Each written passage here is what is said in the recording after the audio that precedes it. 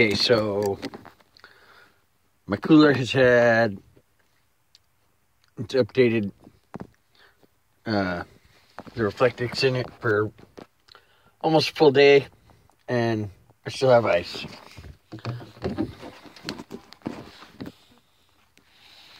I mean, it's like mostly ice still, which is really incredible. Because before I'd have ice for a few hours, half a day, maybe. But, 12 hours was pushing it. And that's when, it wasn't super hot and whatever. It sat in the van all day through the heat while I was helping a buddy put in some insulation and earn some money. And I'm really impressed. This is going to save me a lot because, even $2, when you have to spend it more than once a day and you're homeless and jobless, $4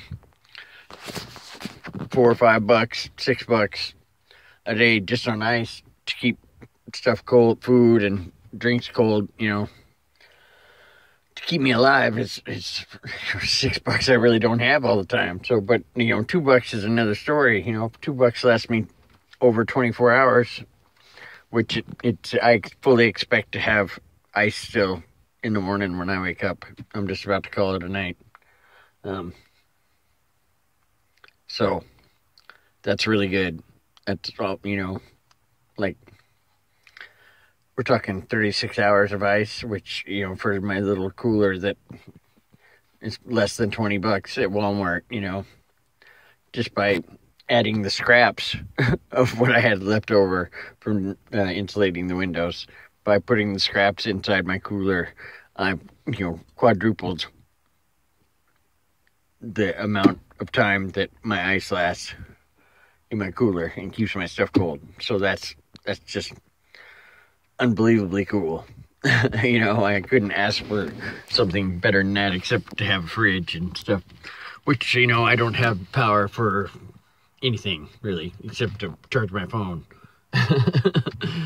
Anyway, I'm gonna keep making videos and keep letting you guys know how I'm doing. I'm homeless but not helpless. That's my motto. I'm gonna stick to it. I'm trying to stay positive and move forward in a positive motion. I got more work tomorrow for my buddy. It's not much yet, but it's a start. It's a step towards getting things turned around for myself. I'd like to be, out of here and living back in a house or apartment before December comes. That's for sure. Before November, if I could help it. That might be asking a little much, but the next step is to get some more insulation for the van. I need to do the floor in the van, which in the last two windows, which will ensure privacy and also insulate the windows in a much better way. And then I definitely need to pull up the carpet and put some insulation along the floor because I feel like I'm getting more cold up through the floor than I am losing heat through the top. And hopefully I won't have to mess with the top. Hopefully I'll be back on my feet before that becomes necessary and before I have to worry about it getting too cold. Because last winter was really bad here, and if it's the same this year, then yeah, it would really suck to have to be here through the whole winter. Anyway, keep watching, tell your friends, tell everybody, like, subscribe, view it lots of times. I will hopefully come up with more really cool things to show you. I mean, anybody can do this with any cooler. Just get some reflectix. Some double-sided tape. Oops, I dropped my phone.